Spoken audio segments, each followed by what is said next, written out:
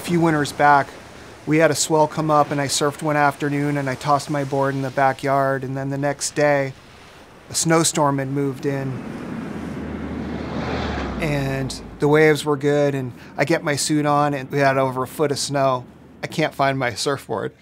I'm out in the backyard, like shoveling and looking for it, and then finally I found the leash and grabbed it and then had to ice scrape it, and I'm like, that's stuff that just doesn't happen in other areas.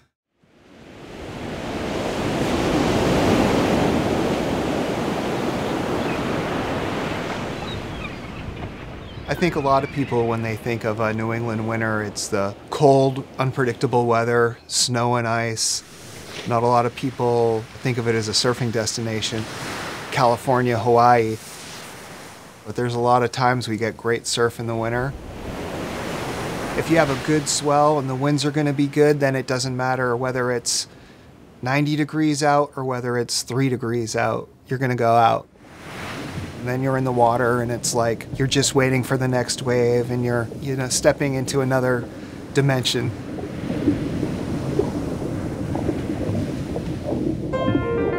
First time I caught a wave. It was not the biggest wave, but it was the best natural high I'd ever had in my life. The first time I remember was probably when I was like 3 or 4. I honestly couldn't tell you. I remember everything about it. The surfboard, where I was. Seeing it building and knowing that you're gonna just keep cruising right down that wave. Oh, here we go, yes! Once you're in the wave and you feel that the momentum take you, now it's time to play a little bit. You almost have that feeling it doesn't count unless someone sees it. That's why you're like, that was the one. You bring somebody out for their first time, and you're like, just give it a chance. And they're falling, and they're swimming, and they're seeing waves go underneath them, and they're going over the front of the board, and they're falling. I went left. I remember grabbing my rail, my brother yelling, grab your rail, and in a sense you're like, I know that's never gonna happen again, but I'm gonna search for it. I'm gonna get another one like it,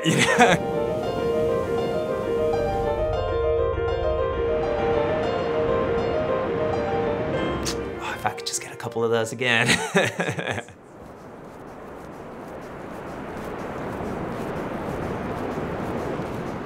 My name is Melinda Ferreira.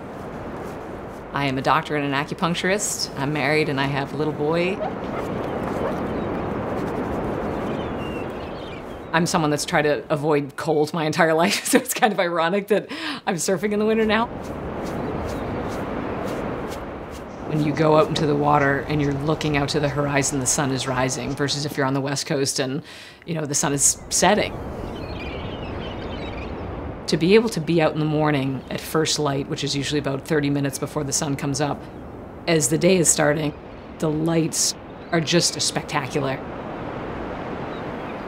I'm a trained yoga teacher from, well in my past, and one of the styles that I was actually trained in teaching was yoga for surfers, because we're all kind of like sitting on our boards and kind of we're paddling and everything's forward rolled. So that style of yoga is intended to kind of just open things up, open your hips, open your chest, just so you'll be more comfortable and maybe be surfing into your 60s and 70s and 80s like a lot of the people that I surf with.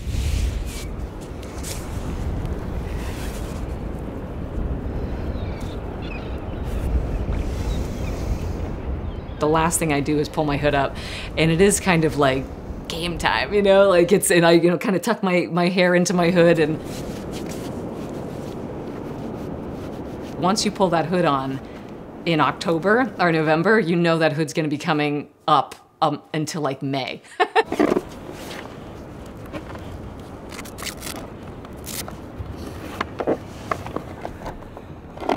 Growing up on the South Shore of Boston, I had no idea that surfing even existed in New England. We'd go to the Cape, every summer, but the Upper Cape, so I'd never seen a surfboard in New England. My husband and I were dating in college, and he grew up in Northampton, and we were driving along 1A one day, and I said, oh, look at those beautiful seals in the water right off the coast. And he's like, those are surfers, and I'm like, what? I started surfing when I was 29. The first time I went surfing, my husband and I set up lessons through Cinnamon Rainbows, and it was like a beautiful weekend in May. The next weekend, as typical in New England, it was like 40 degrees out and like hailing, wind and rain, and we both woke up hungover, and we were like, oh, thank God, you know, they're never gonna take us out in this. And we went down to the shop to just politely like reschedule and stuff. The guy who took us out for a lesson was like, you guys stoked or what? You know, and we're like, no. I was pushed into the first wave and just completely wiped out, but he pushed me into the second wave and I got up, and it was a life changer for me because it changed the way I looked at a lot of things. I get a little bit emotional now because it's, you know, I was kind of going down a path that a lot of people had in my family with alcohol and different things and just not great habits. The second I got up in that wave, I knew that I wanted to have a reason to get up like early in the morning to get up on my board in the sunrise and to be up and be healthier, and it's changed everything. My friends and family know like if I've surfed or not because I'm just like, wagging my tail the rest of the day. When you go out into the water and you're looking out to the horizon, the sun is rising. To be able to see that come up from your board in 0-degree temperatures or less is, I don't know how to describe it. I would imagine it's like an astronaut like looking back towards Earth and just being like, what am I looking at? To me, a very spiritual experience, and I think it's an indescribable feeling.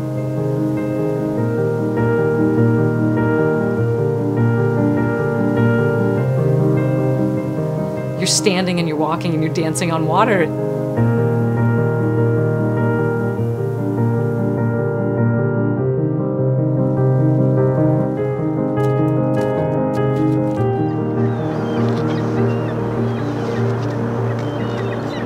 I haven't really realized what I've looked like on a board until people started like taking pictures.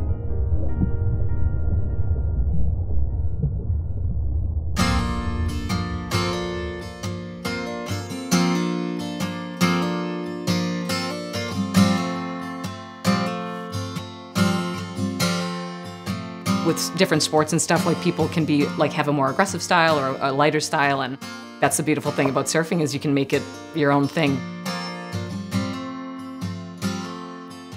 I lost my mom to breast cancer when I was 14, so I think that ever since then I've been hyper aware, again, not in a bad way, of just my own mortality.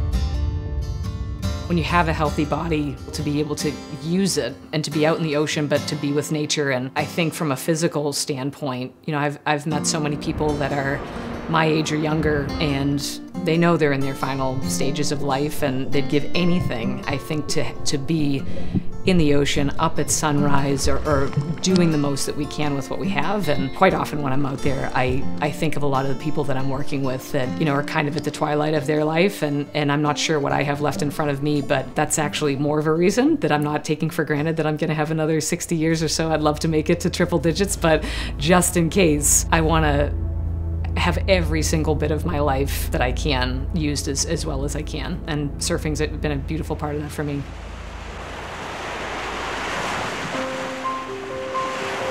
When a wave comes in, when I'm out there looking east, I know that my friends and family in Ireland are sharing like that same ocean over there. We're sharing the same body of water, and that wave, whatever wave I end up on that I'm having fun with, has had this entire life in front of it before it came to come to its end on the seacoast of New Hampshire. And I'm just like, wow, like we're gonna end this together. And then the wave crashes and you're going back out, and I might see you again somewhere else on Earth.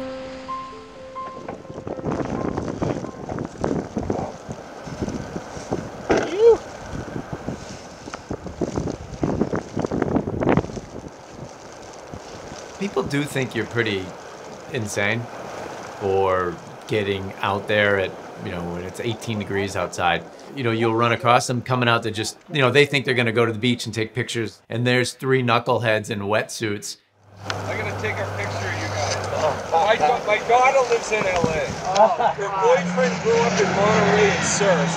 If I take a picture of you guys, he'll go, what? He's going to go, what the hell is wrong with you? Best condition. I love it. Keeps people out of the water. Oh my God. Surfing is as fun as you decide to make it. And that's why I think it's one of those sports that is different than a lot of other ones. Stairway to heaven.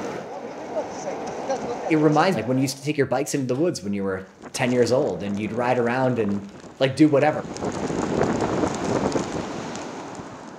As I'm walking into the water, I think to myself, am I really doing this?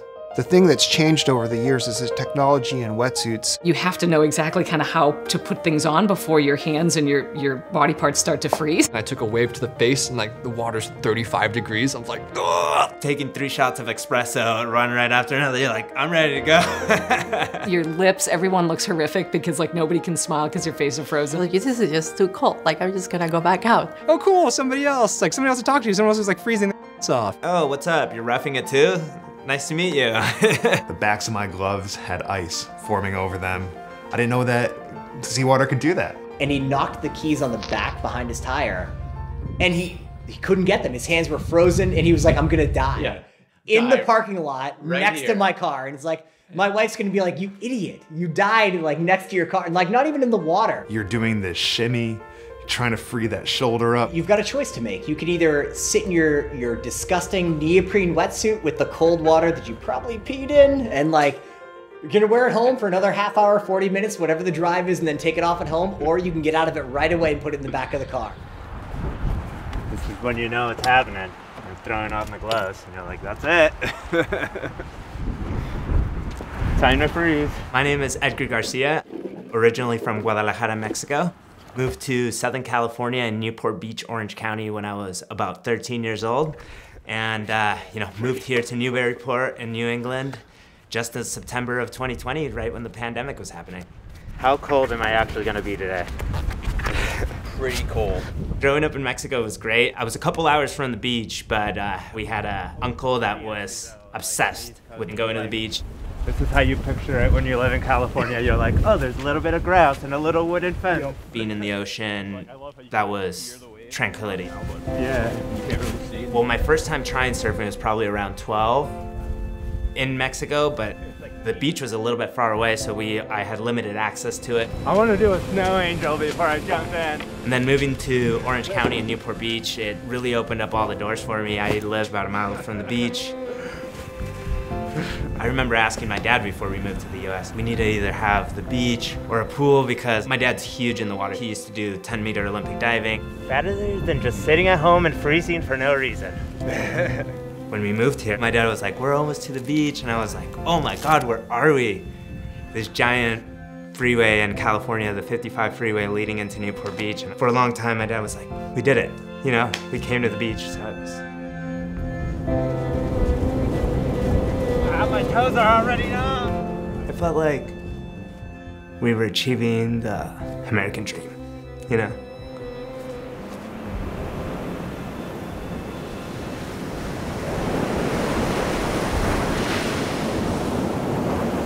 Moving to California and being an outsider and looking different had a big effect. I didn't speak English, so, surfing.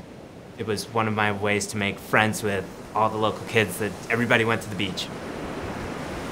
We didn't need to understand each other. All we needed to understand was the passion for being in the water and trying to go surfing. Oh my God, it's like knee deep. California can be tough. People are very territorial. They believe the beach belongs to them, and some new outsider kid from Mexico, it was one of the first places I actually encountered racism. Get out of here, you don't belong here, this isn't your beach. And luckily the people who were close to me in the area felt different.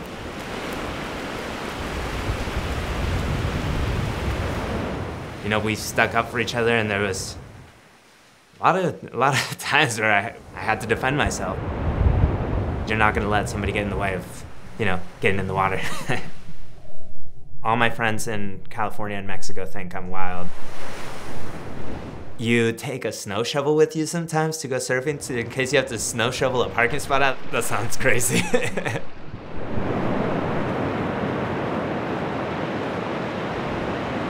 The few friends I have here, or the few friends that I can talk to and hang out with, are my friends that I've either met surfing or a buddy has introduced me to because they surf. And it's kind of fun creating like a new community for yourself and finding people.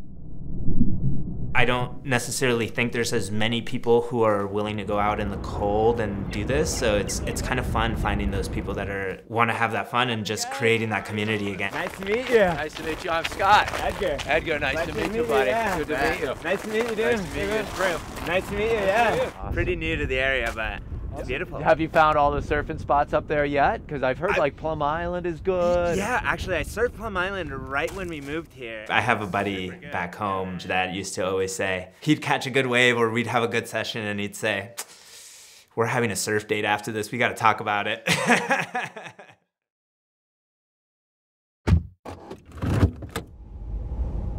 And a good morning. It's Sunday, January 16th. Bitterly cold conditions continue across the region, currently -1 degrees, with a real feel of -4. Yes. The winds are perfect. Yeah, today's gonna be really sweet.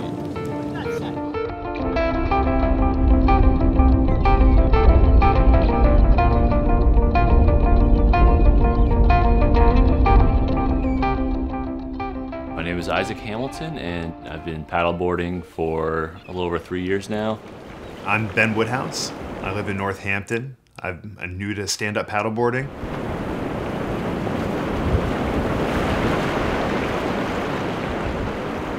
There's a lot of people that I work with, and when they find out that I do paddle surfing, no one says, oh, that's so cool. Maybe somebody says that. But what I get most often is, you should try surfing.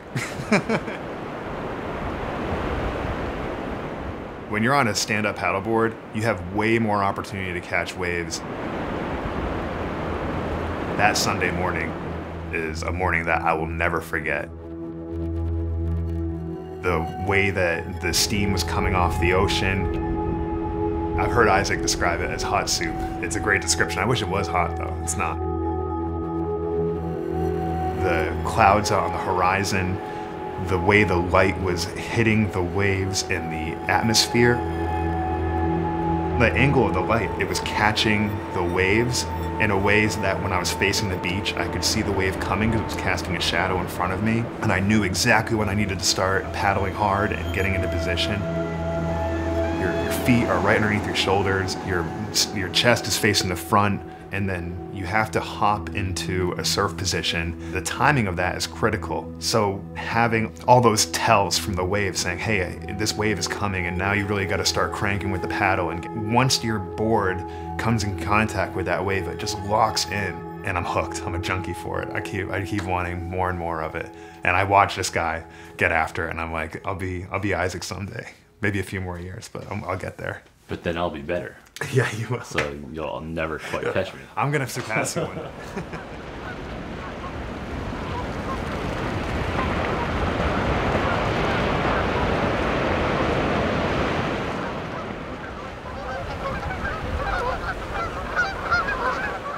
My name is Jacob Edwards. I prefer to go by Jake. I'm originally from Southern California area. I'm in the military, currently as a corpsman working in a hospital, and that's why I'm out here in Newport, Rhode Island. I started surfing when I was like 3 or 4, and my dad would just push me into the waves. I think by 5 or 6, I was consistently surfing, and by the time I was like 8, 9, 10, like I had my own board, and my dad would like trust me to go out on smaller days, and bigger days we go together. I never lived in a cold climate. Oh. Oh. And you come to New England, it's like dark, murky water and hurricanes and winter swell. I just want to buy some crappy Craigslist board and just surf. I do get a lot of like flack for surfing on a foam board at like a world-renowned beach. You gotta kind of prove your spot there.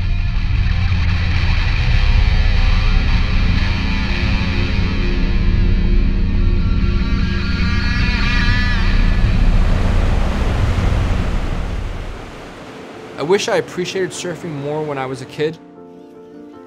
Your dad wants to spend time with you, but then you're also a kid, you want to hang out with your friends and family. But unfortunately, my dad's not here with me, but I'm still out there, like, living through him. I wish he could see me surfing in the snow, because that would be, it'd be cool for him.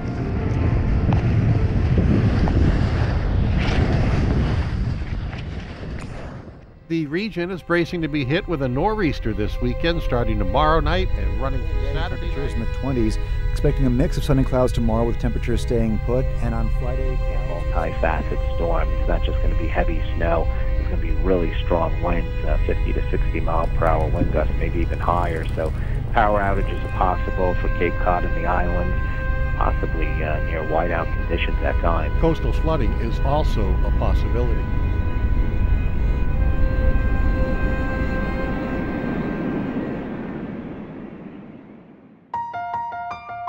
I'm originally from upstate New York. I live in Rye.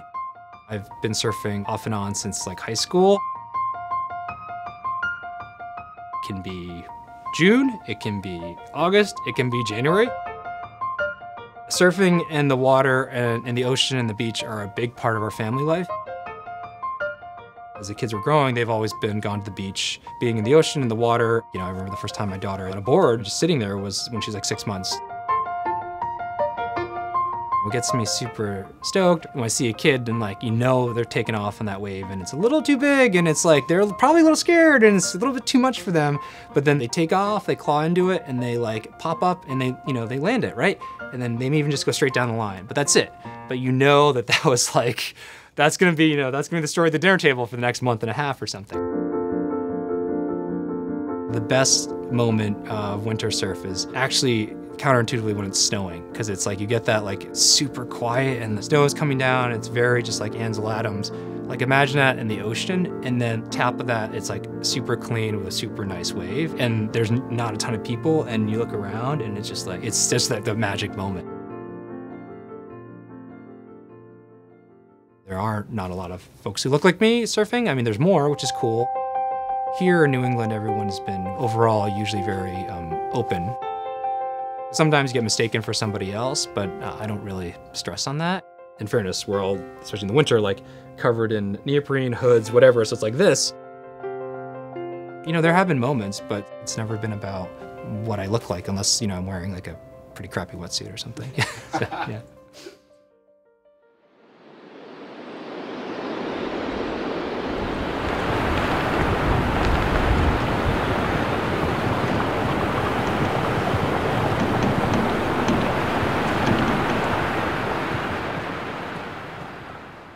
Can you guys hear me okay still? High tide is at 9:15 tomorrow morning.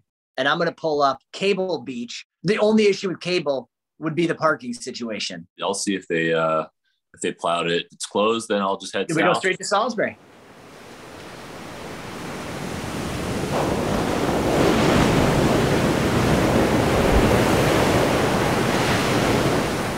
As long as there's some space in between some of the waves, we'll be good. You know what I'm hoping for? Is that it's fun. That's all. And it's as fun as you decide to make it.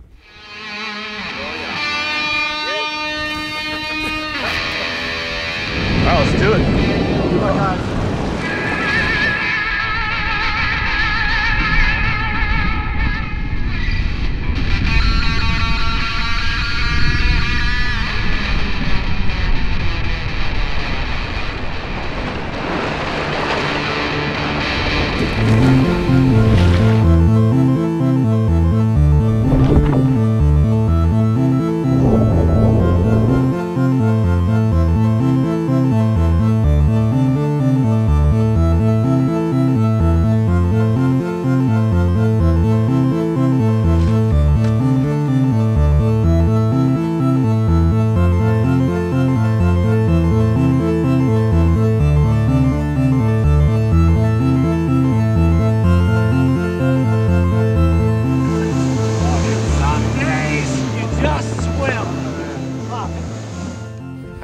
Grab onto my hands.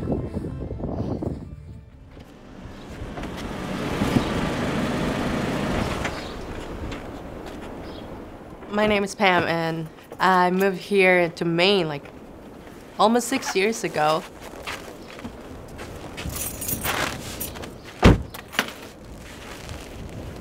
I grew up in Mexico City. I grew up in like the border between like one side is like a lack of resources. Immediately you cross and there's more wealthy people, or like there's more money there. Mexico City was definitely challenging in different ways. especially as a woman, always having to watch your back. At the same time, it was just magical. There's a lot of diversity there in so many ways.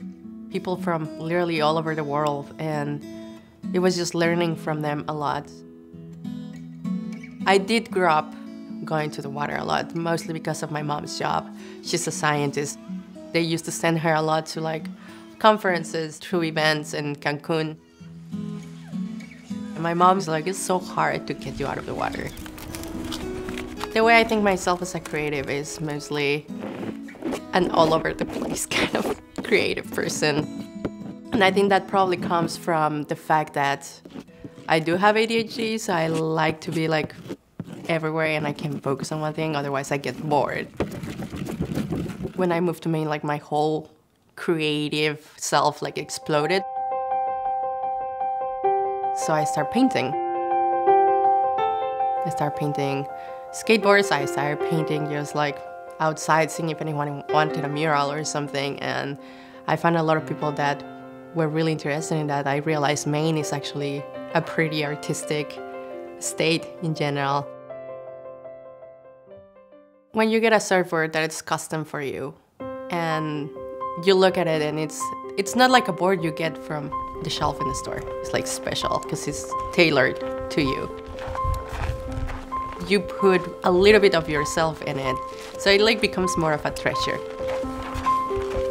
I painted an owl because my mom, when I was younger, used to call me her little owl, like a kululu, which is a word for little owl in like a native language in Mexico. She called me that way because I had like really big eyes when I was a kid. She was like, you're my little kululu, you're like all over the place. When I left Mexico, of course, the thing that I've been missing the most is family. So like bringing that board with me is just like having my mom out there. Sorry.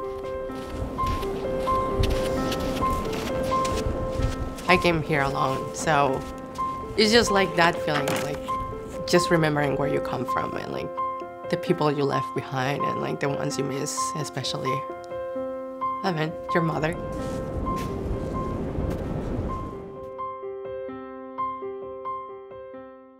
The first time I tried surfing, it was in Maine. I didn't have a job. I was waiting for my paperwork to be all set. And I went to the beach one day and I noticed all these people surfing out there. And I was like, huh. I started going like from surf shop to surf shop, like just asking like, hey, I'm a designer and all I want to do is learn to surf and I want to get out there. I'll trade you anything. I'll paint boards and you let me out in the water. And I got lucky with Black Point Surf Shop. They kindly like lent me and gave me access to this sport that I was like really willing to try. The first time actually surfing was terrifying. Looking at everyone out there, and every time I see someone, they will like catch a wave and I would be like, that looks so easy. And I didn't last long either because it was cold for me. I think also I got really lucky with the community. People that will approach and I was like, hey, do you mind if I give you some pointers? And I was like, oh yeah, sure. They have like the right concept of what surfing is, which is sharing. And that's when Maine Women Surf came. Maine Women Surf is a platform to encourage women to get out in the water. More than a platform, it's to create the access for those who can't to like actually be in the water. One of the biggest privileges that I think that exists is you already have a community here. You feel more comfortable if you have that community.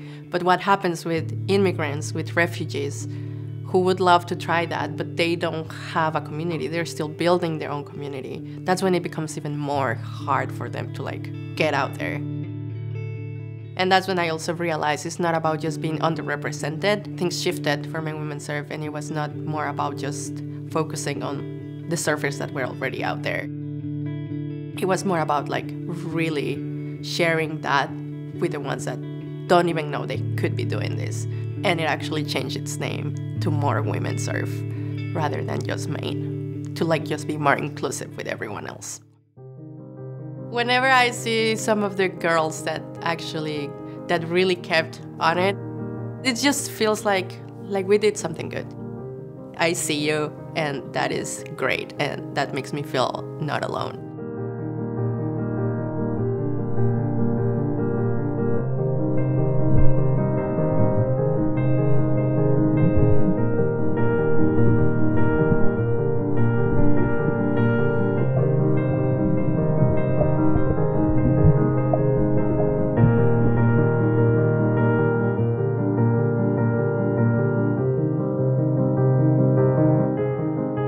When I'm in the ocean, I realize more than ever how small I am in the best way, and that you're part of something so much bigger. It's just the most beautiful thing on earth, and it's a place where I go to feel at home. It's a place I go to escape. It's a place I go to be with people in my life that are no longer here anymore. It's such a life-giving place to me. The ocean to me, a classic like Mother Ocean. I mean, and not because of surf, but just everything. The ocean has that is telling you like, yeah, have fun, but hey, I'm watching you. Gives you the love, but it's tough love sometimes. So where does surfing rank in your life in terms of like how important is surfing to you? Is my wife gonna watch this? I surfed my first winter at 15. When the waves are good, I'm still as excited to go out as I have been. You never really lose that stoke. Until I can't push myself up anymore, I think I'll be out there even if I'm freezing. It's as natural to me or as much a part of my day if I can do it as breathing and eating. I'm forever grateful for it.